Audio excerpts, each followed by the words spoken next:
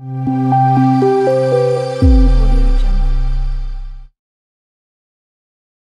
to EasyMed.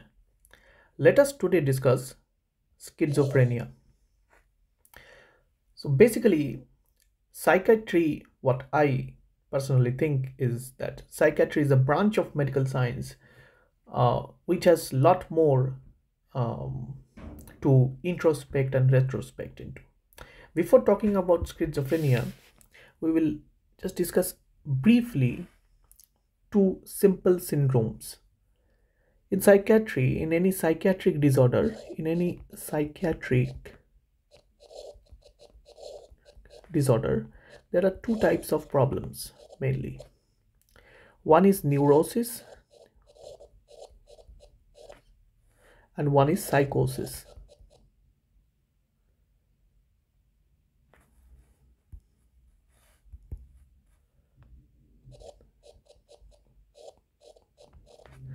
Now, in this neurosis problem, in neurosis, patient understands that something is going wrong with me. Okay, this may be sleep disorder or mild depressive disorder. The patient understands that something is going wrong with me. That is neurosis. And in psychosis, the patient denies. Denial. There is direct denial from the patient. The patient denies. He says that no, nothing is wrong with me. And he denies to consult a physician, go to a psychiatrist. So, denial. Now, let us come to schizophrenia. Now, schizophrenia is one of the most dreadful diseases which comes under psychosis. So, the patient denies here as well. So, as we start our discussion, so what is schizophrenia? So, we can say that schizophrenia is a psychosis type of psychiatric disease which has a broad spectrum of disorders, generally expressed in more than or equals to 6 months. So if this is less than 6 months, we cannot term it as schizophrenia. That might be a schizoid phenomenon. If it is less than 6 months, it can be termed as a schizoid phenomenon or episode, but it's never schizophrenia. So schizophrenia is a chronic case. Another point is it's a chronic case. It's a chronic case. So when we start about schizophrenia, we should look back in the history of classifying this disease. So first classification was made by Kraepelin. It's called Kraepelin's classification. So Kraepelin basically classified two things. He classified dementia praecox and maniac depression. So as per his words, dementia praecox is a chronic and continuous type of illness. Onset is in childhood and there is gradual decline of cognition.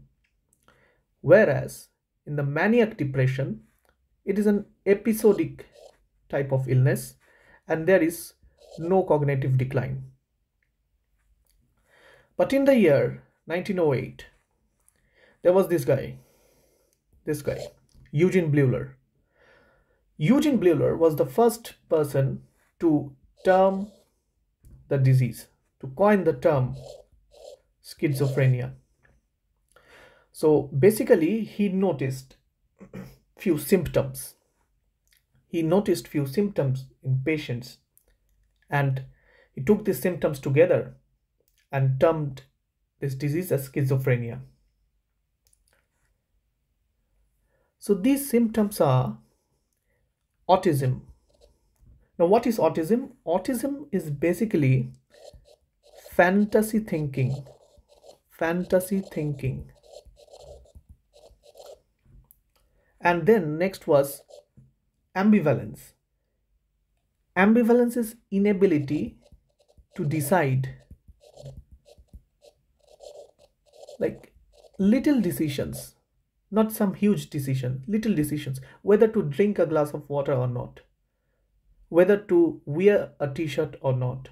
Simple decisions. The patient can't take simple decisions. That is ambivalence. Affect disturbances. Affect disturbances. This is disturbance of emotion.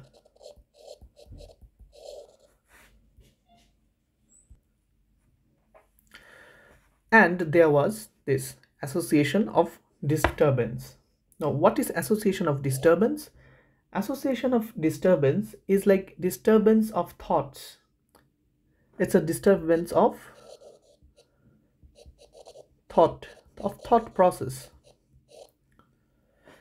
So just to remember it, you can broadly remember it like 4 A's: autism, ambivalence, affect disturbance, association disturbance. Then as we move forward in the process of classifying this disease further, we get Kurt Schneider. Kurt Schneider gave his Schneiderian first rank symptoms, or the SFRS, the Schneiderian first rank symptoms. So this is some set of symptoms. What are these? First is the three thought phenomenon. In the three thought phenomenon, first is thought insertion, thought withdrawal,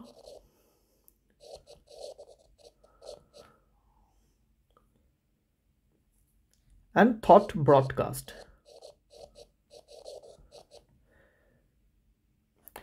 In thought insertion, patient will say that someone is putting in thought in his brain. In withdrawal, he will say that someone is taking out thought from his brain. And in broadcast, he will think that his thoughts are accessible. His thoughts are accessible by some other person, or like it's broadcasted to other people. Then there is the three-mate phenomenon. The three-mate phenomenon is basically made volition, made affect, and made impulse.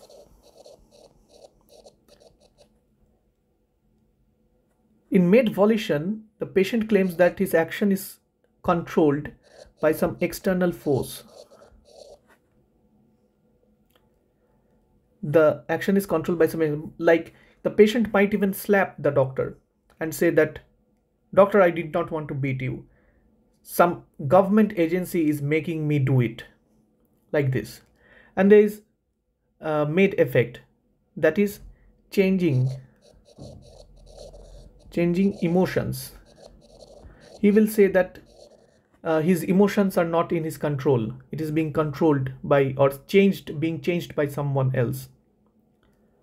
And there is made impulsive behavior. There will be an impulsive behavior, like the patient might throw a cup of coffee on the hospital nurse, and then he will claim that he did not want to do it.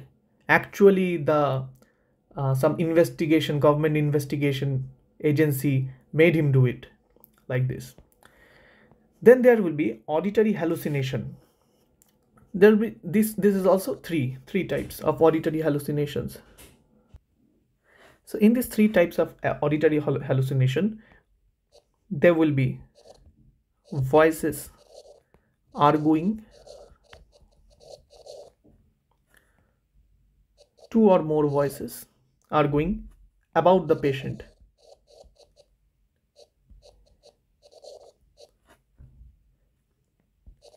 there will be voices commenting. He will hear voices commenting on him. And there will be audible thoughts. Audible thoughts. The audible thought is little different. Audible thought is like the voices say aloud what the patient is thinking. The patient claims that few voices speak what he thinks. Like his thinking is being stolen by some voices, and the voices are speaking him these thoughts back. Then there is somatic passivity or tactile hallucination. The explanation of somatic passivity is itself the tactile hallucination. The patient might feel that his legs are burning, or his eyes are burning, something like that. So that is called tactile hallucination. Just to write the example.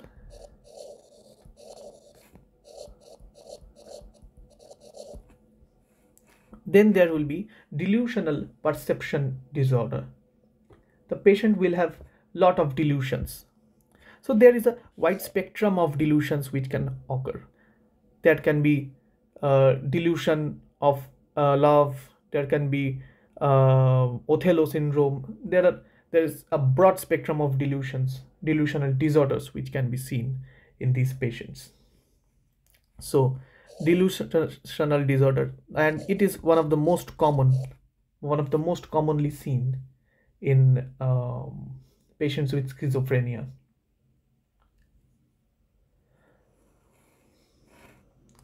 Now we can briefly say what is delusion. So delusion is basically, it is not a fact,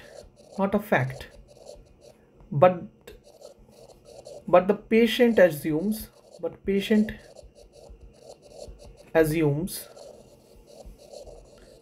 it to be fact. Like, and he might connect things. In delusional disorder of schizophrenia, one of the most commonly seen delusions are connected delusions. Like, he might look at the fan and can relate to a non-factual thing that everyone thinks he is homosexual.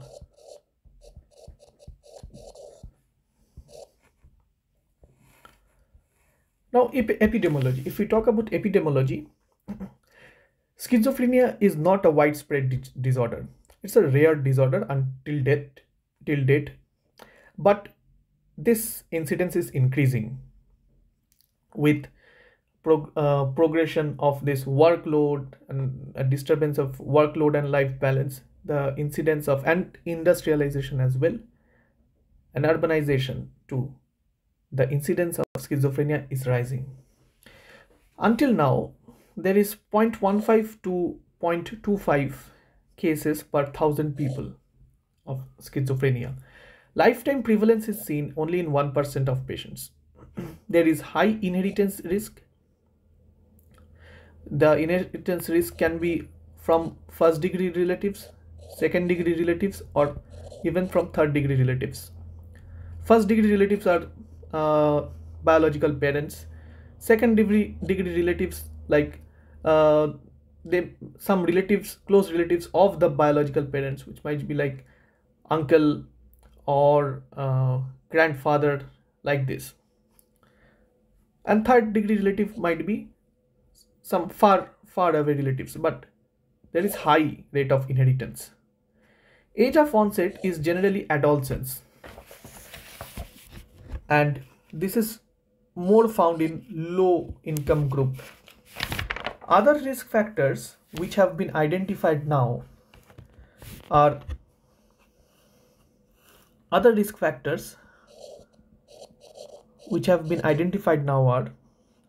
hypoxia, not basically hypoxia, let's write it like this: perinatal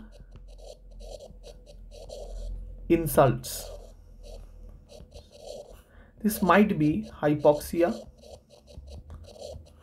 This might be premature birth, which, as you know, can again result into hypoxia. This might be some maternal complications. This might be infection during the pregnancy. Apart from this, there is risk of increased urbanization,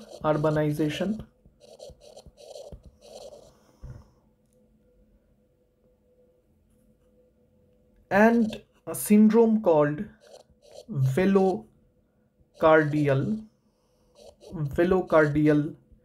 facial syndrome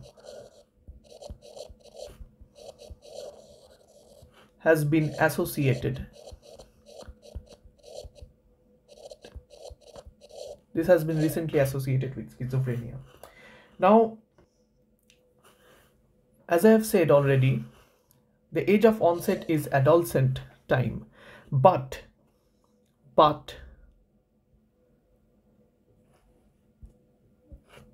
in few cases, if it is found and if the age of onset is greater than 45 years, then we call it as late onset schizophrenia.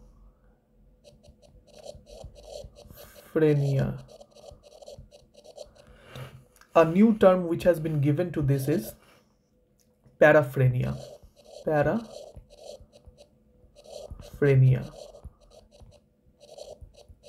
And this paraphrenia is 2 times more common in women than in men. Now we come to pathology. When we come to pathology of schizophrenia, so the genetic factors which are involved in pathology are the alpha-7 nicotine receptor gene, DISC1, COMT, NRG1, or the neuroglin. This is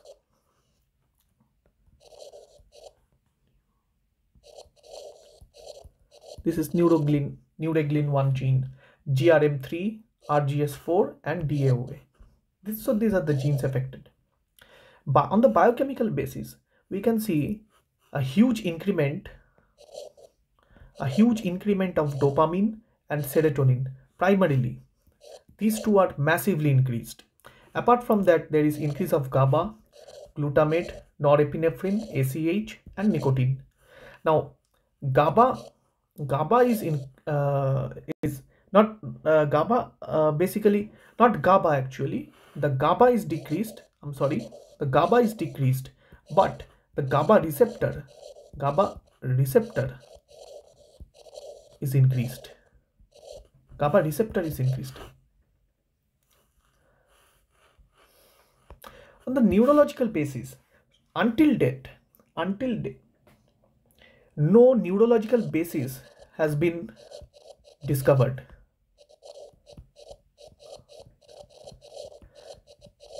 Abnormalities in cerebral ventricles, limbic system, and these portions, other portions like prefrontal frontal cortex, the thalamus, basal ganglia cerebellum, abnormalities have been seen there, but no concrete neurological basis of schizophrenia has been identified till date.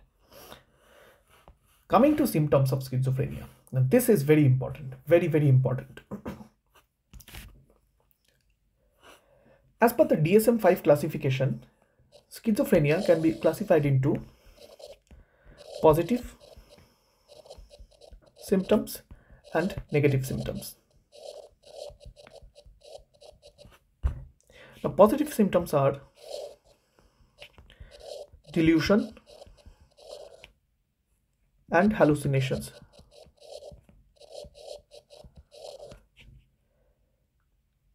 Now, delusion, as I have already said, these are bizarre thoughts or bizarre perceptions, physically impossible.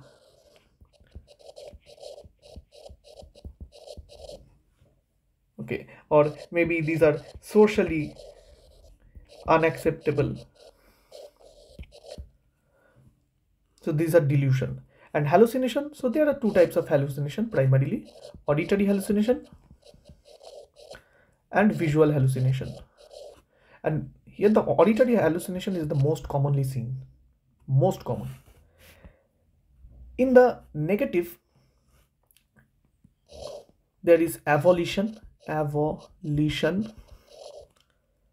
This is loss of will, loss of willpower, will. This is avolition. There is apathy. That is loss of idea loss. There is apathy. Then there is anhedonia. Anhedonia is loss of interest, or loss of more perfectly it should be said, loss of pleasure. For example, you said that so in some exam you came first in the exam, the patient is without any expression. You did not pass the exam, the patient is still without any expression. So that is loss of pleasure, any kind of pleasure or sadness. He doesn't express himself. That is anhedonia. And there is associability. The person doesn't want to talk with anyone. The person locks up himself in a room and stays in his own world. So that is associability. There is affected blunting.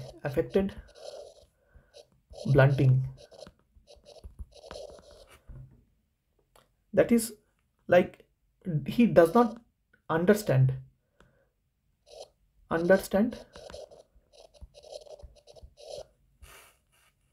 emotion. He does not understand any emotion. He does not understand, maybe someone has died and he is laughing, so he does not understand emotion. So that is called blunting. And there is allogia. That is the verbal communication is decreased. That is allogia. Apart from these two main symptoms, there is another type of symptom which is found,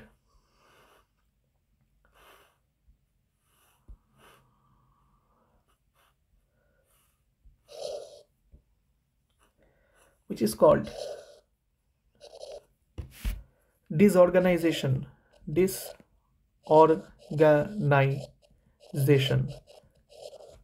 Now there might be two types of disorganizations primarily, that is formal thought disorder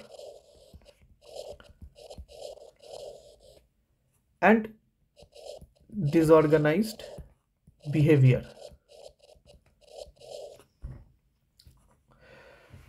Or inappropriate behavior. Apart from in the negative symptoms, these were the main negative symptoms. Let us make few more additions in the negative symptoms, which are not so frequently found, but they are there. This is called Gegenhalten. This is actually a German terminology, which means passive movement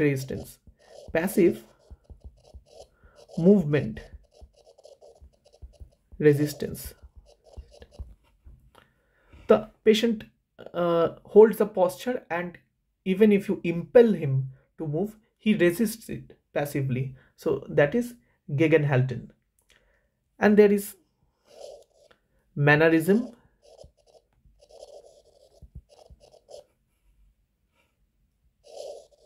And ambitendency. Ambitendency is basically inability to decide the desired motor movement. Can't decide desired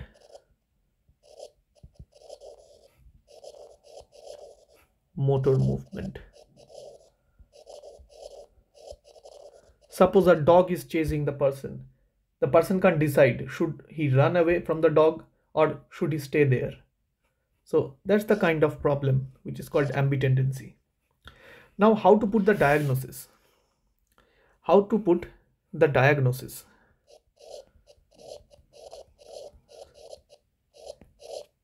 Using DSM-5,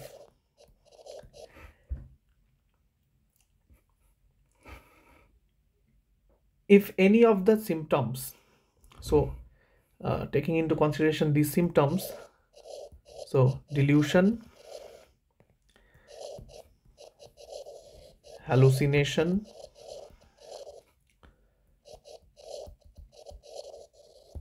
disorganized speech,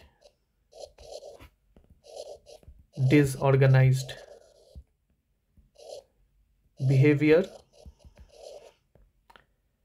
and negative symptoms.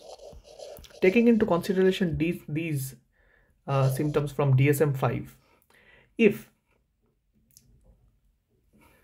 more than or equal to two symptoms are present in the patient for minimum of 1 month,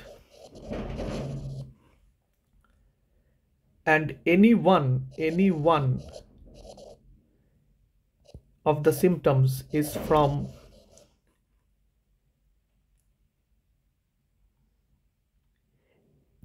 A, B, or C, that is from delusion, hallucination, or disorganized speech, then we call it not schizophrenia, schizoid pattern. And if it progresses to greater than equals to 6 months, then we are ready with the diagnosis, schizophrenia. That's it. Now, classification as per ICD-10, which is the international classification. Classification as per ICD-10, there are 7 types of schizophrenias. First is the paranoid schizophrenia. In paranoid schizophrenia, there is hallucination. There is hallucination plus delusion. And this is most common. This is the most common type of schizophrenia. And most common type of delusion which is seen here is delusion of persecution.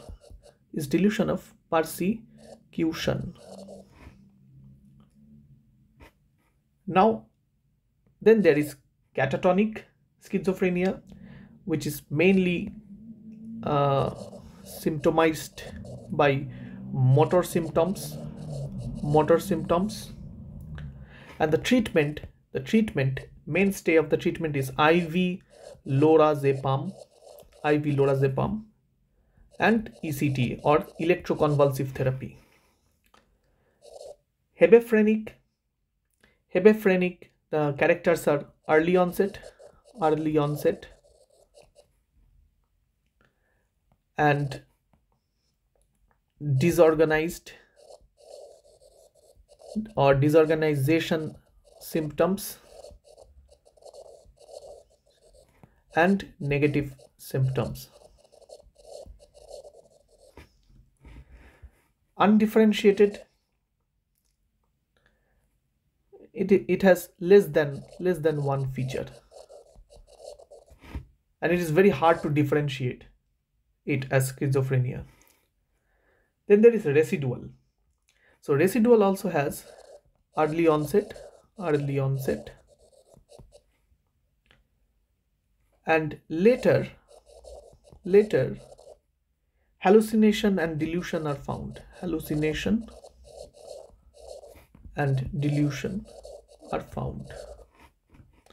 Then there is simple schizophrenia, too much of negative symptoms. This type of schizophrenia has too much of negative symptoms, and it has worst prognosis.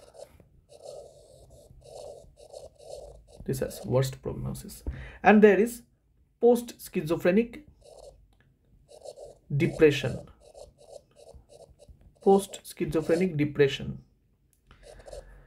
In these patients, there is suicidal tendency. Now, since we have described all the symptoms of schizophrenia as per different classifications which we have got throughout the timeline of history, two main things or two typical things we should never miss off, which is which are POF, POF syndrome, that is schizophrenia with mental retardation,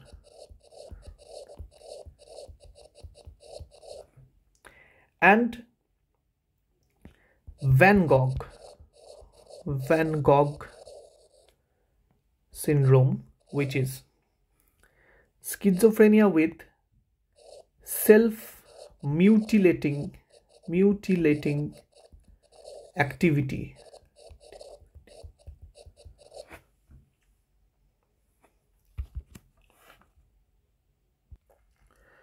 Now we come into let's discuss the treatment of schizophrenia. So primarily treatment of schizophrenia has two modalities.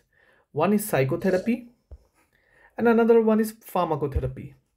So psychotherapy is basically behavioral therapy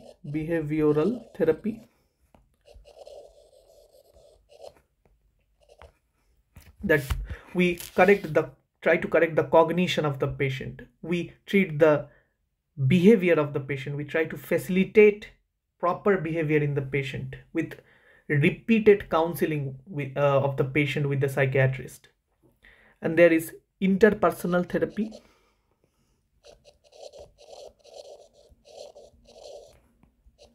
Interpersonal therapy is we managed the current interpersonal problems. What are interpersonal problems? These things are like, for example, relationships, the person's attitude towards his parents, his near relatives, his sexual partners, might be his wife or girlfriend, like that, sexual partners. And other modalities of psychotherapy are also there. For example, goal derived psychotherapy. We give the patient a goal. For example, you give the patient a goal and you set a reward for that patient for that goal. So that is goal derived. Other therapies, another famous in the psychotherapy is family therapy. That is support from the family. Then we come to pharmacotherapy. Now the pharmacotherapy in management of schizophrenia are of two types. One is typical drugs, and one is atypical. Now typical drugs are basically D2 receptor blockers, complete blockers of D2 receptor. What are the examples? Examples are haloperidol,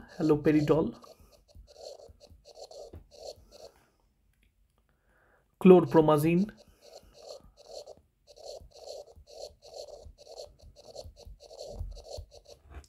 and atypical drugs. There are a lot of these atypical antipsychotics.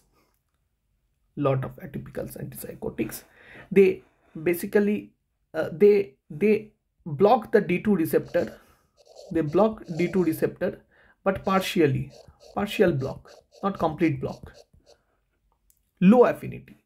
They have low affinity to D2 receptors, and they mainly act. They also has a high activity on serotonin receptors. The most preferred or most commonly used drug among the atypical antipsychotics in the treatment of schizophrenia is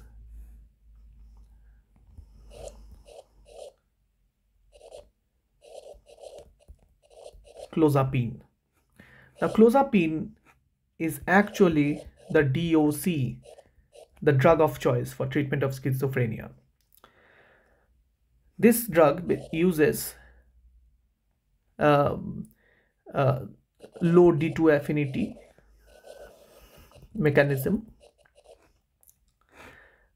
Now, why this is the drug of choice? Because it has very low extrapyramidal side effects. Very low extrapyramidal side effects. This drug has very, very low extrapyramidal side effects. And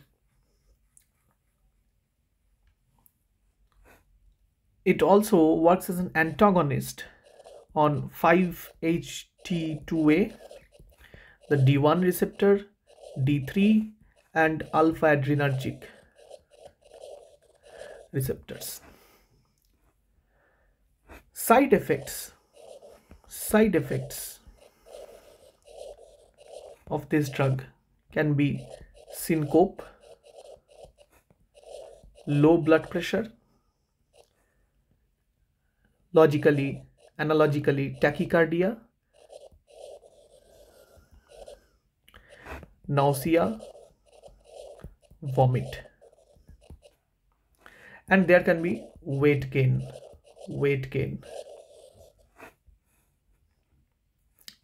One very mischievous side effect, which is often not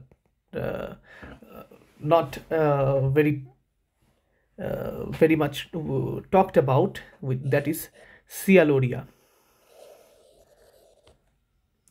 or hypersalivation.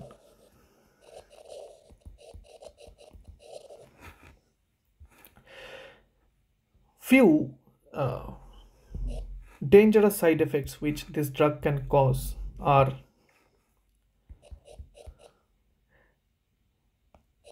agranulocytosis,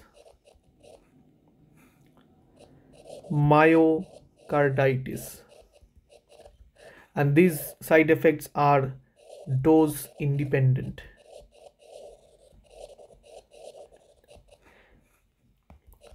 This drug can also cause mild seizures, which is dose dependent.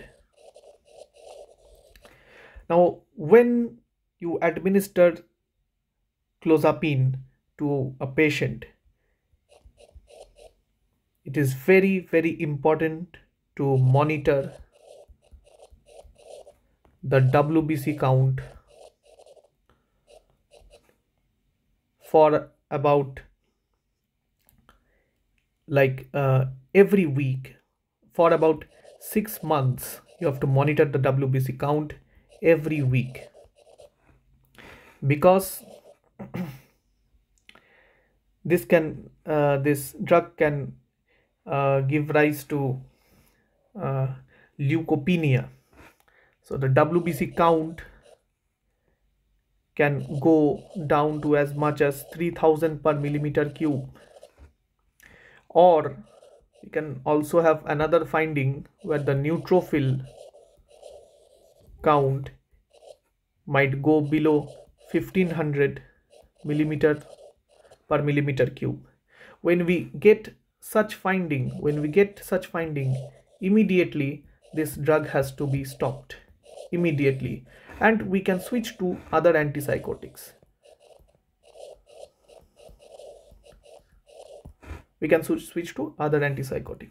For resistant schizophrenia,